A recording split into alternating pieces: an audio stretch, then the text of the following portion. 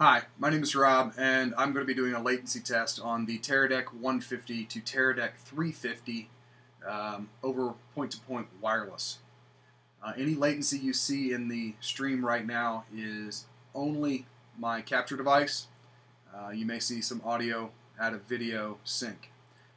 That's really not going to be the best explanation or example of the delay. I've set up two paths through my switcher to show you the delay. So I have one camera into my switcher, and then that's going aux out into over SDI back into input 5, and then aux out over the Teradek back into input 6. When you see the test effect, you will see that there is a delay, and it is only in the Teradek. So now you're in fact seeing the delay produced by the Teradek.